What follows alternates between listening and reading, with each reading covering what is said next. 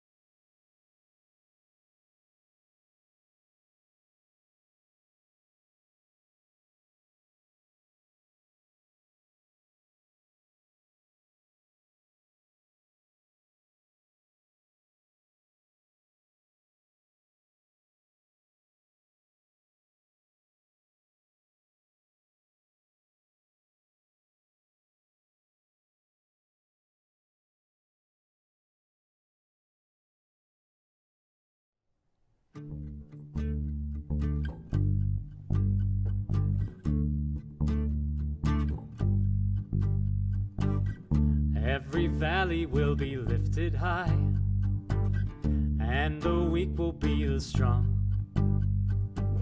When you come like lightning in the sky, how long, O Lord, how long?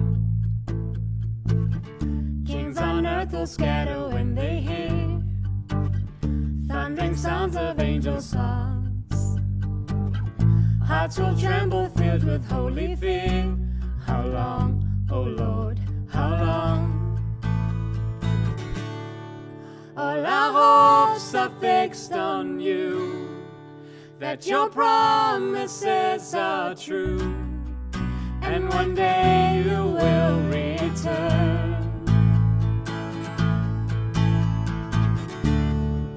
All our treasures here will fade, so we long to see your face. Until then our hearts will burn. How long, O Lord?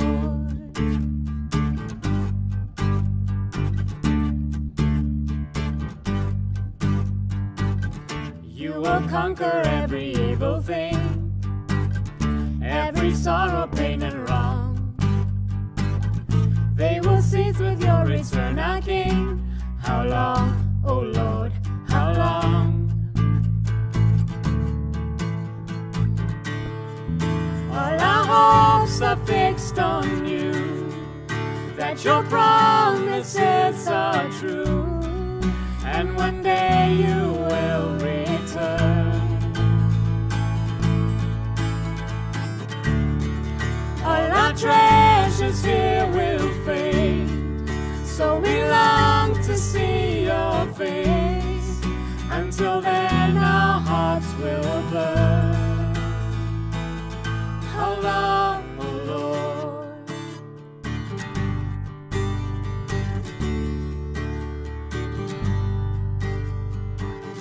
How long, O Lord? How long, O Lord? How long, O Lord? How long, O Lord? How long, O Lord? How long, O Lord? How long, O Lord? How long, O Lord? How long, O Lord? How long, O Lord?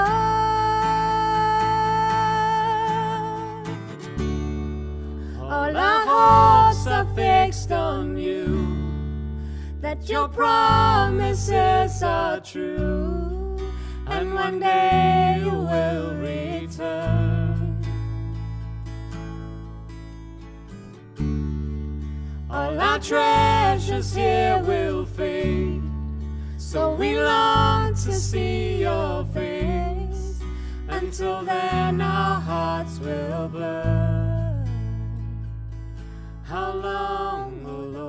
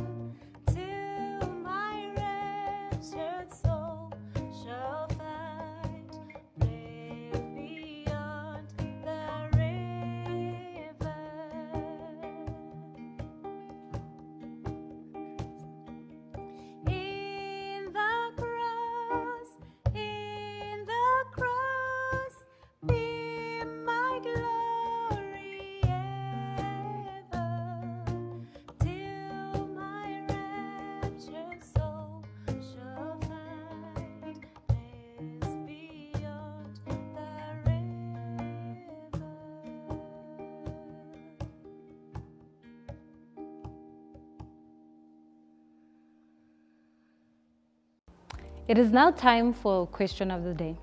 What question of the day is, when we used to gather together physically in a building, we would ask a question and break into groups of little 3s and 4s and come back together, passing the mic around, answering this question. How we will navigate through that digitally is I will ask you a question and you will put your answers down in our comment section.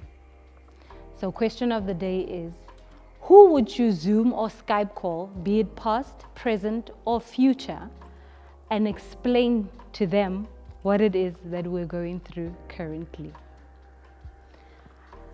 So remember your answers in the comment section. At this point, I'd like to please turn your attention to the preaching of the Word of God. Good morning, everyone. My name is Reino Meyer, and I have the privilege of serving at Rooted Fellowship as a church plant resident. As you know, we are in our new series called How Long, O Lord? This is a cry to God, and we do hope that you feel the urgency of this cry and of this series title in our very cool graphic in the beginning of the worship service.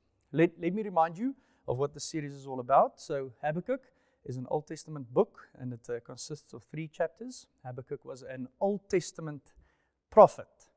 He lived in the final decades of Israel's southern kingdom. It was a time of injustice. It was a time of idolatry by God's people. And Habakkuk saw the threat of the mighty nation of Babylon, who at that moment was busy conquering the whole known world. Now, this was approximately 600 years before Christ. Habakkuk was a different kind of prophet. Instead of accusing Israel of their sin, that means speaking to people on behalf of God, he addressed God, speaking to God on behalf of himself and on the behalf of people. Pastor Anne said something really helpful last week. He said Habakkuk is a praying prophet rather than a preaching prophet, which also with my Afrikaans R is quite an example of alliteration. So we are reading someone else's deepest feelings. We are reading someone else's deepest longings, desires, and emotions. And I have to warn you right from the go that this is quite heavy stuff. We chose this book because the prayers in this book take on the literary form of lament, or we call it lament. And whenever we find lament in the Bible, we find people drawing God's attention to injustice.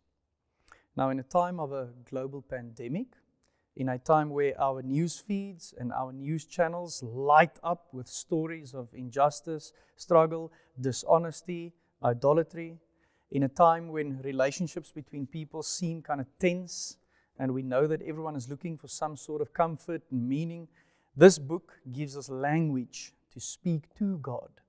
And it also gives us a way to draw close to God and to speak to Him honestly and unfiltered. Let me remind you of this. God can take it when we are honest, because He is the creator and the sustainer of everything. Lastly, we chose this book, Habakkuk, because Habakkuk struggles with God's goodness. As Habakkuk lives and sees all these things happening around him, as described in the book, he asks the following question: is God good when there is so much evil in the world? Now, that is a legitimate question. You might not be struggling with it at this moment, but it is a well-known question asked by Christians and non-Christians, and one that people particularly struggle with in this time that we are in. Now, Pastor Anne kicked us off like a boss last week. He explained that Habakkuk is about unanswered prayer and faith. He nerded out on the structure of the book, and he outlined it as 2 questions, appeals, complaints or laments from Habakkuk, with 2 responses by God, and that is then followed by a prayer from Habakkuk as a response to God's response in chapter 2. He also explained that Habakkuk's name has a significant meaning in the book, and it calls us to cling to, or to embrace, or to hold on to. And he applied that to say that we, in a time like this, embrace God. We embrace God through Jesus by the power of the Holy Spirit. So what we'll do today is 4 things. We'll fly over Habakkuk chapter 1 verse 12 to chapter 2 verse 20. Secondly, we will slowly unpack the so-called 5 woes we find in chapter 2 from verse 6 to 20. Thirdly, we will land with the statement, "But the righteous shall live by faith," found in chapter 2 verse 4. And then I'll give us a preview of what is to come in the next few weeks. Let us pray. Father God, when we pray to you now, we realize that we are praying to the same God to which Habakkuk prayed. We realize that we can bring our feelings to you, we can be honest about them, and as we speak to you, it also leads us to a posture of listening and a posture of waiting for your response. We saw that what you said and how you responded to Habakkuk drew him into a position of faith and of trust in you. And I pray that that would be the same for us this morning, that as we look at your word, as it works in us, that it will lead us to trust you and to live a righteous life and to leave with you what you promised to do in this world that we live in. Some of us might feel disoriented.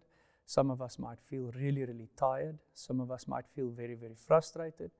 And Father God, I'm even aware of people that might just have come onto this video, giving it one last shot to think about faith and believing in you. I pray that you would reveal yourself to us mightily in this time. We are open to listen to you.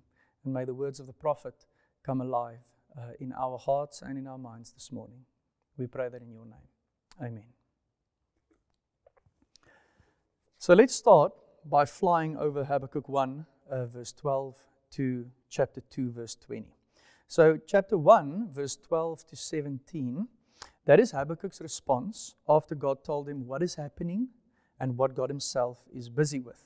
Now Habakkuk is not a happy camper. And for those of you who don't like camping, you know what it's like to not be a happy camper. It's a lame joke, guys. But he's not happy. And here's what he says in a nutshell. He says, Babylon is even worse than Israel. They deified their power. They think of themselves as gods. They treat human beings like animals, and they devour the nations. It cannot be that you would use them. And Habakkuk says, this really isn't great news. And after I'm complaining to you, Lord God, I shall stand guard, I shall gaze forward, and I shall wait. And he's actually speaking in quite an interrogative mood. Look at chapter 2, verse 1. It says, I will stand at my guard post and station myself on the lookout tower. I will watch to see what he will say to me and what I should reply about my complaint. Then God responds. And this is now us flying over chapter 2. He says, okay, write this down. Because this isn't only for you, for now. This will be for others as well. And here's what God says. Here's what he wants Habakkuk to write down. Something is coming. The timing might seem off to you, but it's not. If I let you in on this, you will surely trust me. That's the posture of God as he answers Habakkuk. So listen and write and wait. And then in the rest of chapter 2, God reveals this massive vision to Habakkuk. And he pretty much ends his response with, and I'm paraphrasing here, I am here, you be silent, you wait, watch me. Now, before we press on to the 5 woes, I just want to make a few remarks about verses 1 to 5 in chapter 2. So, this second oracle or this second vision of Habakkuk must be considered as God's answer to Habakkuk's second complaint about how a holy God can allow a wicked oppressor to continue devouring the righteous. Can I say that again? How a holy God can allow a wicked oppressor to continue devouring the righteous. This is God's answer, and we will handle it as such. Other prophets in the Old Testament have been referred to as watchmen. As an example, we have Isaiah, we have Ezekiel, and we have Hosea or Hosea. Now, to see a word is an unusual experience for any of us, unless one is a prophet, of course. Now, what Habakkuk saw was a vision in the form of a message that he was to write on tablets. Now, writing on huge wooden tablets for public display in those days was a form of publication. We see that Isaiah did exactly that, and that he was also commanded to write some of his oracles or visions on large tablets. Now, I'm mentioning this because the charge of people have to see and hear this is a biblical charge. It's a biblical command. And this is why we, as the people of God, His church, at this point in 2020, have to speak up when we see injustice, friends. Especially, now listen to this, when the church, God's people, are complicit in these things. We'll double click this next week. So that's the flyover done. Let's now slowly unpack the so-called 5 woes in chapter 2, verse 6 to 2, verse 20. Now, you might have noticed that I'm not reading the whole portion of Scripture today. We just don't have time to do that. But I do want to ask you to start at chapter 1, verse 12, and then finish at 2, verse 20. So this is a series of what is called woe oracles or woe visions. And the form of these visions is a form that is actually quite common in the prophets. So we find 5 of them between verses 6 and verses 20. Yeah, and here's the structure, loosely. Each vision begins with a description of sin. There's something that is done.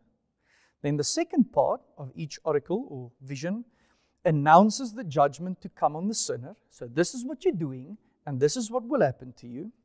And the third part states the reason for the judgment. And this is why it will happen to you. Now, several questions arise when one begins reading this section. Questions like, who is speaking here? A question like, who is the guilty one against whom the woes are pronounced? Another question is, what is the relationship of this specific section to that which goes before, that we just handled, and that which follows? Now, we might circle back to these things in the coming weeks. But for the purposes of today's sermon specifically, I won't be addressing these questions. I just want to acknowledge them because it might be questions that you do have, and it's questions that come up naturally as we read the scriptures. But watch this space. We will create one where we can talk about this. What is important to note, I think, for today's sermon is that the person or the nation that is addressed in these woe oracles or visions is guilty of robbery, oppression. Check this is a big one, and you probably didn't use this word in the last week. Debauchery means too much of everything. Debauchery and idolatry. But we are never told his name. We don't know who this person or nation is. This series of woes is designed to show that ultimately sin, evil, crime, greed, oppression, debauchery, idolatry, they are all doomed to destruction. That's the message of these 5 woes. Often, people look at the power and structures of evil and become depressed. Is this really God's world? Think about that. Has it gotten away from Him? Does He still have control over the world and its inhabitants? And Habakkuk says, yes. And you'll see it as we go through these woes now. So let's look at them one by one. And I want to ask you, admonish you, encourage you, exhort you to please put on your seatbelt. Fasten your seatbelt. This is going to be a very, very rough ride. It will definitely get in your business. I promise you that. You will definitely feel a strong rebuke. Please don't tune out. Let God's word work with you. Pastor Arne said this last week as well. We allow the scriptures to tell us what needs to be said. And this is in the Bible, so let's read it and let's work through it. So chapter 2, verse 6 is the first one, and it reads as follows. Woe to him who amasses what is not his. How much longer? And loads himself with goods taken in pledge. So let's just pause there. The first woe is the doom of the robber, the thief, the embezzler, the dishonest person, the one who appropriates for himself that which belongs to another. And here's what it says. Such a person may continue in such actions, but sooner or later, like creditors, it's mentioned in this piece of scripture, the oppressed people will rise up against their oppressor and make him pay the last penny. The old man will reap what he sows, is what verse 8 is trying to say to us. So that's the first woe. Let's look at the second one. Woe to him who dishonestly makes wealth for his house, to place his nest on high, to escape the grasp of disaster. The second woe is the doom of the exploiters, the doom of what is called the extortioners. Now the term to get evil gain in the Christian Standard Bible over here, it's translated as dishonestly makes wealth. That is a term that comes from the art of weaving, or it is a weaver's term. And it literally means to cut off the threads.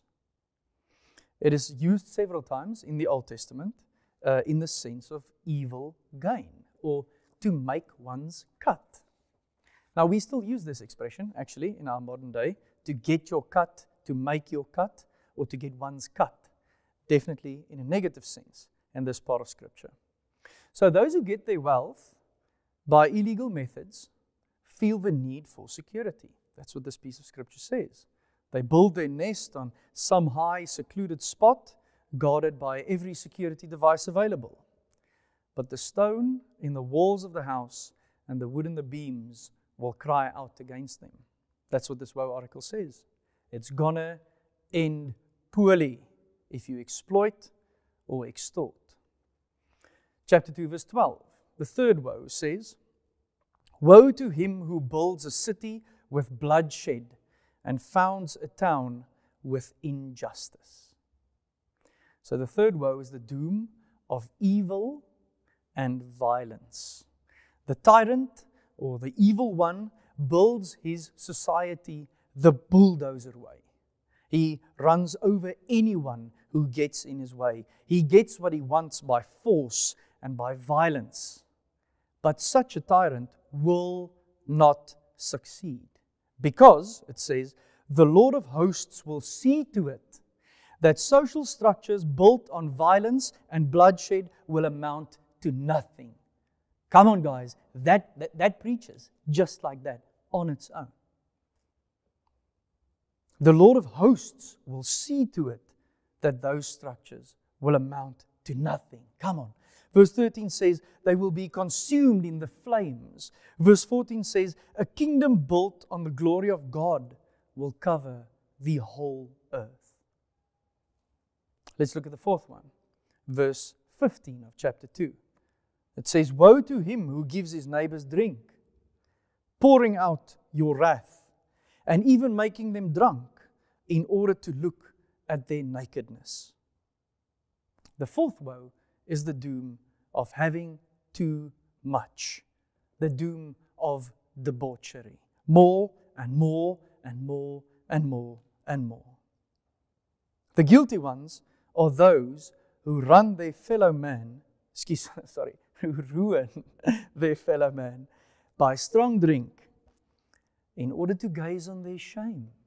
Guys, that's a euphemism that means in order to get them naked and to exploit them. That's what this woe is all about. Strong drink, crime, immorality, they often go together. And unquestionably, you know this, drink and drugs have been the path of doom for many people. Habakkuk says that the one who makes his neighbor drunk will himself drink the cup of the wrath of God. And verse 17 is the interesting one. This is a side note for all the Bible nerds in the house. Verse 17 probably is dated after the Babylonians, this massive nation coming to ruin Israel. It's dated probably after the Babylonians came through Lebanon, which is a country just north of Israel, and news got out that they absolutely ravaged all the forests there of cedar wood, and that they also killed massive, massive herds of wild animals. So this is something that happened historically. I wonder if there's an ecological message in this verse for us, to be honest, to take care of God's good creation and not to do with it as we please. Let's look at the last one, verse 19. Woe to him who says to wood, wake up, or to mute stone, come alive. Can it teach? Look, it may be plated with gold and silver, yet there is no breath in it at all. The fifth woe is, of course, the doom of idolatry. Now, guys, follow me here. The prophet asks, what use is an idol? The Bible asks us this morning, what use is an idol? It has no power. It is man-made. Idols are instruments of lies and deception, and they will lie to you, and they will deceive you, and they will give you nothing. Many people think that idols are something that they are not. An idol is as silent as the stone out of which it is made. Think about that for a second. It cannot teach. It cannot give us directions. It may look really expensive, but it is not alive. It will not answer you if you go to it with the big questions we are currently facing. It will give you nothing. It will leave you empty. And then we see in chapter 2, verse 20, that it ends with this. In contrast to the idol, God, Yahweh, this personal God who has a name, who can be known, He is in His holy temple. That's what chapter 2, verse 20 says. And it says, let all the earth bow in a hushed silence before Him. So all of the forces that oppose God will ultimately be silenced. That is good news, friends. That is good news. I found this great quote in a 1968 commentary. It's a man by the name Gowan. He says, there is a power in the world greater than armies, bombs, bribery, and torture. And it is He who thwarts the efforts of the wicked and gives to the righteous another kind of power to enable them to resist and endure. Isn't that just beautiful? A power that enables us to resist and to endure. Let's land with a statement, but the righteous shall live by faith, which we find in chapter 2, verse 4.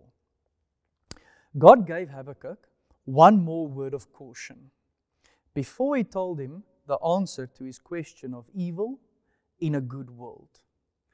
He said that Habakkuk needed to learn to wait. Habakkuk needed to learn to wait. God's time is not necessarily man's time. Habakkuk wanted his answer immediately. I can understand that because he was a human being and I am one too. And we always fall to this temptation of wanting an answer now. Habakkuk wanted God to punish the Babylonians, to put an end to the evil and oppression right then in that moment. God answers him by saying, I have an appointed time for all of this to happen. And it won't necessarily happen immediately. So wait. Habakkuk, like all of us, was living between the times. He was living between the promise and the fulfillment. Habakkuk was to wait in faith for God to act. He was definitely assured that judgment on evil would come. He knew that. And he knew that it will not be late. That's what verse 3 in chapter 2 says. But Habakkuk was not to wait with folded hands and bated breath for all this to happen. This is really important for us to note. He was to live a life of faithfulness. Verse 4. The evil one is puffed up with pride, and he will fall. That's what verse 5 says to us. But the righteous will live by being faithful to his covenant with God. Raymond Calkins describes the response of the church as follows. Now, this is 1947, so it's even more old school language, but it's a ripper of a quote. So let me offer it to you. He says, "The summons is from speculation to action, from questioning to conduct, from brooding to duty. God is attending to his business, and Habakkuk must attend to his. Running the universe is not his task. That burden belongs to God. But Habakkuk has his task, and let him faithfully perform it. Thus, he will live in moral sincerity and in moral security that righteous living brings in the midst of external calamities. That is the way for a righteous man to live in an evil world." 1947. This passage is quoted by the Apostle Paul, and it's quoted by the writer of Hebrews in the New Testament, in Hebrews 10, verses 37 to 38, as well as in Romans 1, verse 17, as well as in Galatians chapter 3, verse 11. Now remember, these writers that I just mentioned are writers who believed in a doctrine of salvation by faith in Jesus Christ. This meant that only by faith in Jesus, his perfect life on earth, his death that he died, his resurrection from death, the fact that he ascended to heaven, the fact that he sent his Holy Spirit, the fact that he sits on the right hand of God, and that he will come back to eventually establish a kingdom of peace. Only by believing in that can you be saved. Nothing else. You can only be saved by believing in that. No works, no obedience, no external righteousness, no good deeds that you do can erase the burden that your own sin has placed on you.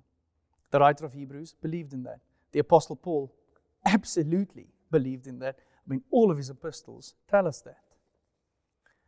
Yet, the charge to Habakkuk specifically, to live by God's faithfulness, to live by God's steadfastness, to live by God's trustworthiness, is not incompatible with this doctrine. Otherwise, they wouldn't have quoted it, right? So the charge to do something is not incompatible with the doctrine of salvation by faith alone. That's important for us to note. And this means that we as Christians, even though we are saved by faith in Jesus Christ alone, ought not to sit back and do nothing. We cannot. We ought to move into action and attend to our business as individuals and as a church. We live between the times, guys. You know that. We live between the cross and the redemption of all things. We have salvation. We have all the promises that comes with being children of God. We know how the story will end, and we stand on it. We have seen some of these things break into our lives already. And we know that some of this has not yet happened. As Christians, we have a really unique double vision. We have one eye on the things happening now, and we have one eye on the things to come. And our focus is on the things to come. That is where our power and our comfort lies, especially in a time when it feels as if the things happening now are being amplified or getting worse. This isn't me making it up. This is the Apostle Paul. Listen to him in 2 Corinthians chapter 4, verse 16 to 18. Therefore, we do not give up. Even though our outer person is being destroyed, our inner person is being renewed day by day, he says. For our momentary light affliction is producing for us an absolutely incomparable eternal weight of glory. That is a ripper, and it needs a paraphrase, but not today. Verse 18. So we do not focus on what is seen, but on what is unseen. For what is seen is temporary, but what is unseen is eternal. So how do we live between the lines? What should we do? How should we respond? Well, if you join us next week, we will riff deeply on this. Over the next 2 weeks, we will discuss all of this in proper depth. We will double-click all the nuggets in the book up until this point, and we will talk about how this applies to us as believers, here and now, in the midst of everything we are facing as a church and as individuals. May I ask that you take this week to reflect on what we know to be true. And what is that? Well, what is said about God in Habakkuk? What is said about a life of sin and the destruction it leads to? What is said about Jesus Christ saving us from eternal condemnation, giving us a new life, living in us, and cheering us on as we run this race faithfully? Do you believe this? Do you really believe this? I would like to encourage you to reflect deeply on this in the coming week until we see each other next week and flesh all of this out. I trust that God will meet you in your reflection. I'm looking forward to the following weeks when we will build on this foundation of truth. I found a little jingle, which is like a really short poem, in one of the commentaries I was reading, and I would like to read it to you as we end our time together. Now the forces of evil still rage. The righteous is still faithful. The battle continues. Let's pray. Father God, we know that the word spoken today is true.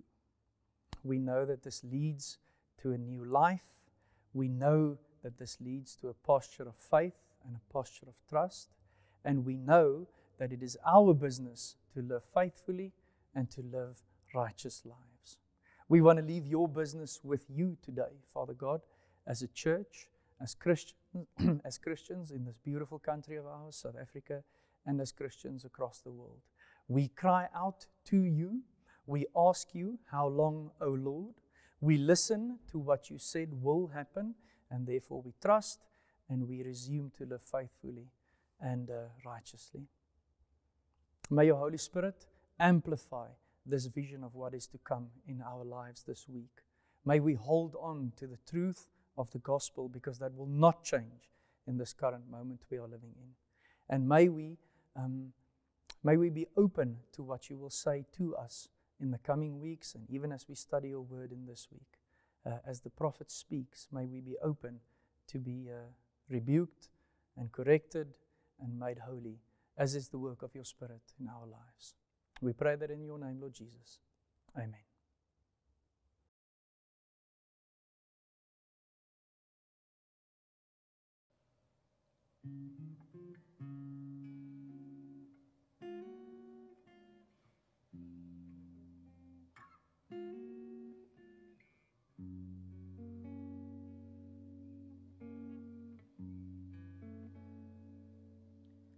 We will abide in you, Lord, hide in you, Lord, rest in you, Lord, rest in you. Teach us to wait on you, draw strength from you, Lord, rest in you, Lord, rest in you. We will abide in you, Lord, hide in you, Lord, rest in you, Lord, rest in you. Teach us to wait on you, draw strength from you, Lord, rest in